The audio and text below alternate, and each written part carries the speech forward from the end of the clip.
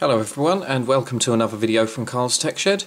Well, what I've got for you today is a very poor quality USB mains charger. I was using this over the weekend and I noticed that it started to get quite hot towards the top of the charger.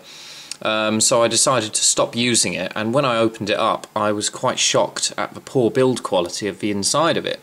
The first thing which sort of surprised me was the fact that none of the mains contacts were actually soldered in place, but they were rather held in place with the pressure provided by the outer casing. As you can see, this is meant to be used in different countries, so you've got these two prongs which can be rotated, but just under here, instead of having them actually soldered in or connected via cable, they're actually just held in, they're actually just pressed against the board with the pressure of the casing. And if that isn't bad enough, the two copper contacts which make contact with the main supply aren't held in by anything at all. I actually just opened this up to have a look inside, and before I did the teardown, I couldn't actually get it back together because these are such poor quality that it's impossible to put it back together in the way that it was designed. The other thing which was quite dangerous about it was that this switch here, this is a small three-way switch just to power on the USB charging functionality of it, and instead of actually being isolated, it's very poor quality, and you've got these single this two pieces of cable which are connected directly onto the mains supply, but instead of being insulated or protected, they're just loose, and they're not soldered at all on the bottom connector, but rather just on the top and flowing through the bottom connector. The other thing I noticed was that the transformer seems to be of very low quality. I'm actually going to try and take the plastic off of this to see what's inside it, because this is the part which was getting very hot, but also the distance between the transformer and the capacitors and the diodes and all of the other components, it's so close together that I consider it to be quite unsafe. Just down the bottom here we've also got a small inline resistor for the main supply, which is covered in heat shrink tubing, which I'll have a look at in a moment. But just on the underside of the board we've got some other components which also got quite hot. We've got a small bridge rectifier, and we've got a small power IC as well, but all of this is very low quality, and the soldering is also very low quality.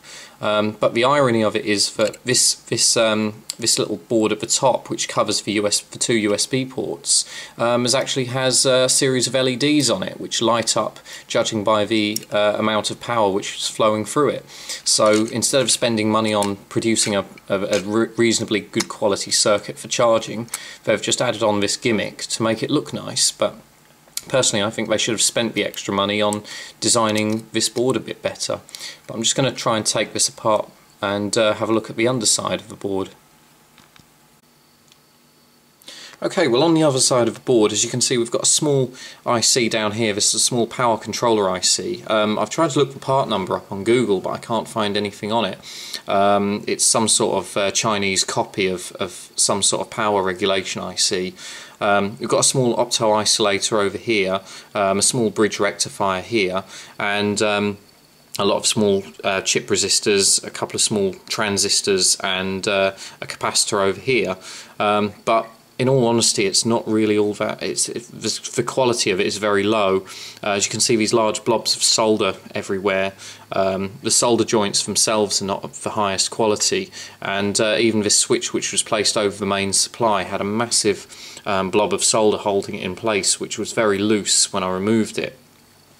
And again, on the top, it's the distance between this high voltage transformer and the outer casing of the USB ports is in my opinion far too close. There's definitely not enough clearance between that, but it may comply to some EU standards, but I don't think that it would comply to all of them, despite having all of the safety markings on the outer casing. Okay, well, I removed the transformer from the board, and Although the transformer wasn't of the worst quality possible, I don't think it was the fault of the transformer manufacturer as such, but the designer of the PCB, because this transformer is way too small for a circuit like this, and also the fact that it was so close to all of the other components presents a possible fire risk. I also took the other side off, and yeah, it's just a really poor quality attempt at making a charger, right down to the fact, as I said earlier, that the mains connectors were just held in place with pressure from the outside housing.